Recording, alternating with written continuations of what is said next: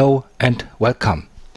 In upcoming video series I want to go a little bit more down into the details of the so-called Hubbard coil with modifications I have done, because there have never been a patent filed for it and the design of this coil is very vague.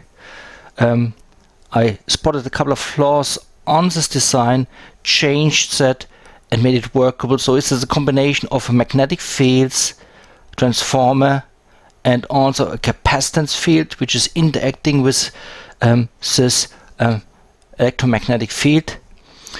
We're gonna see how this gonna work, the construction of it I will explain, the design of it, and also will introduce things which are not thought to be working.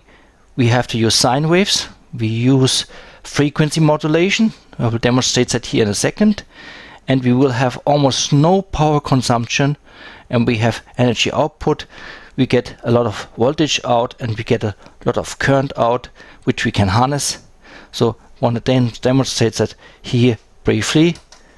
As you can see, we have no current currently, or almost no current. There is of course current available. We have 50 volt here for 8 volt input on the output directly here via bridge rectifier. We are driving here on the input side the system, and as you can see here, the capacitive field is up here, and you can see that that has an influence that is changing with me with my hand on here. So there's a capacitive field on it, around it, and the frequency modulation, as you can see here, plays a tremendous role to provide this kind of performance. And I want to show also that the orientation of this device is important. It is very sensitive to magnetic fields. I want to demonstrate that to you here briefly only by showing where this disc ring magnet, if I go closer to the system, as you can see here, the voltage goes up, frequency changes, and there's much more power consumption on the system.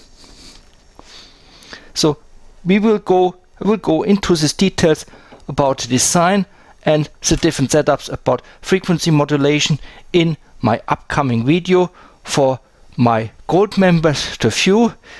Please join me on my website and watch these videos and all these details coming in the next video series. Thank you.